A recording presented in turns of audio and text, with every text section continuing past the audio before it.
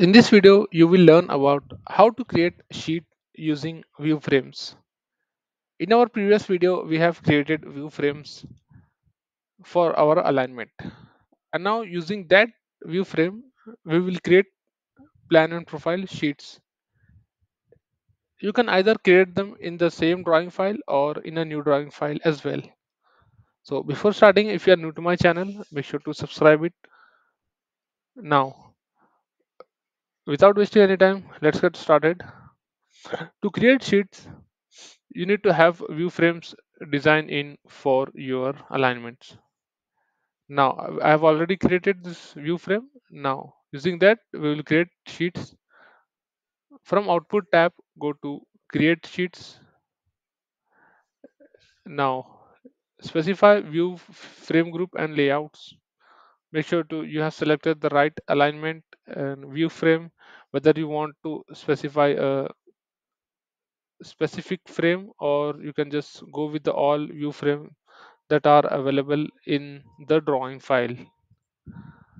So for now we'll just use all the all the view frames. Now for layout creation, specify you can either use number of layouts per drawing or layouts in new drawing or in current drawing. We'll go with all layouts in current drawing. You can also specify a sheet name, layout name.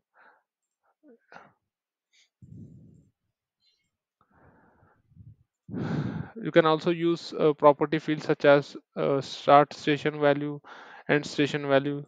Now we'll use this. Now click OK. You can also add in a prefix to your sheet name.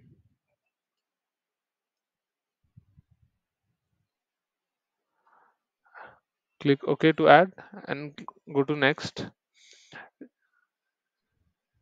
You can specify a new sheet set or add to the existing sheet set. For now, we'll just go with the default. Click on next.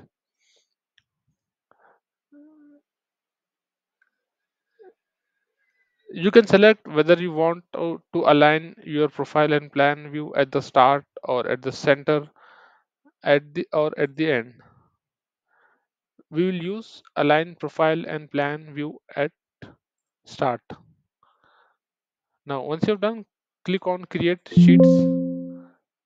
Click OK. Now make sure to specify empty space in your drawing for the profiles. Now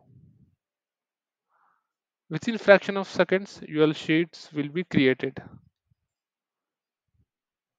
As you can see, your sheets has been created.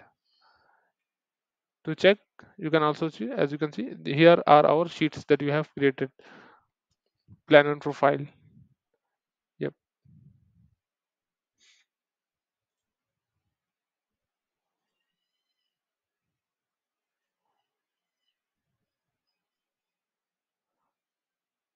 Y- if you want, you can make changes. If you want to add labels or something like that, you can directly add them in the model space or you can add them in paper space as well.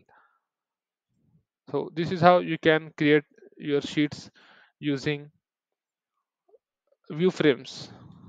So I hope you understood the video. If you like it, make sure to hit that like and subscribe button, and we will meet again in the new video. Thank you for watching.